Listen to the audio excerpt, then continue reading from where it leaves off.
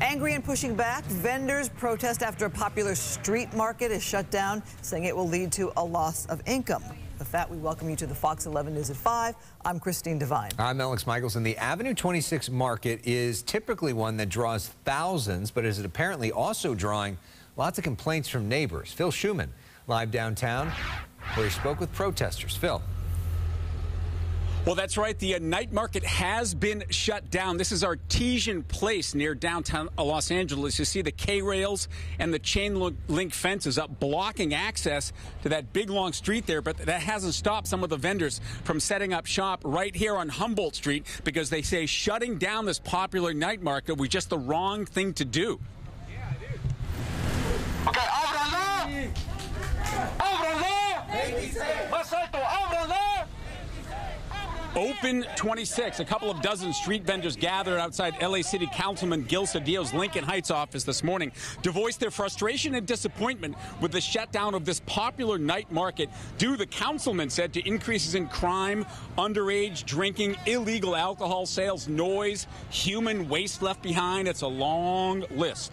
Now take a look at this video from YouTube. As you can see, it's become hugely popular 7 nights a week, especially during the pandemic. Food vendors, tacos, pizzas, churros, barbecue, funnel cakes, ice cream. There were clothing shops, gift boutiques, and again, all this went on until the early hours of the morning. And then take a look at these photos that neighbors sent to Fox 11. They say this was often what was left behind, bags of trash, and worse, just trash just piled up against the fences, and just a deterioration on the quality of life. No, neighbors say that they complained to the council office. As we come back here live, Councilman Gil Cedillo said he tried to work with them, getting them trash cans, no parking signs, and other types of services. But he says he's in support of the vendors trying to make a living. This was really about the increase in crime and other factors that led the residents nearby here to complain.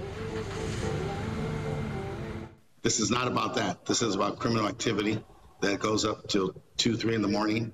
Public drunkenness, illegal sales of alcohol, blocking emergency vehicles. That's not acceptable. And hiding behind a taco vendor does not permit that activity to go on.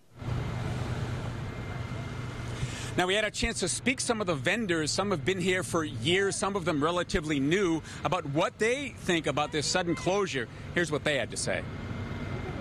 Help us out. To all you city officials, that's all I got to say. You know, help us out, open up a new location, send us somewhere, but you can't just shut us down. Ideally, I would like to see our vendors get the justice that they deserve. We weren't announced that the street was going to close. All of our food, all of our merchandise is just being left to being tossed, and it's just unfair. Barely pay our bills with this. A lot of us lost our jobs, and we're just trying to look for a way out. You know, we don't want to be a statistic and, you know, live on the street just like everyone else. All right, so what's going to happen? Well, the vendors are here unloading their stands from their vans and so forth. But again, the actual marketplace, that has been shut down, the street where maybe 100 of them set up each night. And talking about crime, Cedillo cited a statistic from Hollenbeck Division of the LAPD, crime up 500%. And you may remember that terrible story 2 years ago right here where LAPD officer Juan Diaz was shot and killed by some alleged gangbangers when he was trying to warn them against tagging this area. It's an ongoing problem. Reporting live in Lincoln Heights, I'm Phil Schuman, Fox 11 News. Yeah, and